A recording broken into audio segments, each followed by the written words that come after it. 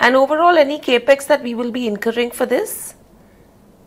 On the EV side and our electrical business, we'll be both putting both together. We'll be investing close to 100 crores.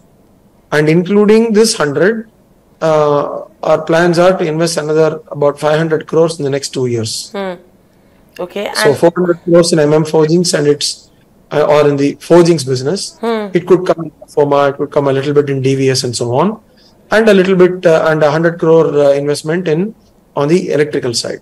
Right. Largely focused on the EV venture. Right. And how do we plan to fund the capex? Most of this, about significant portion of this will be from internal accruals, and we'll also be 50-50, I would say.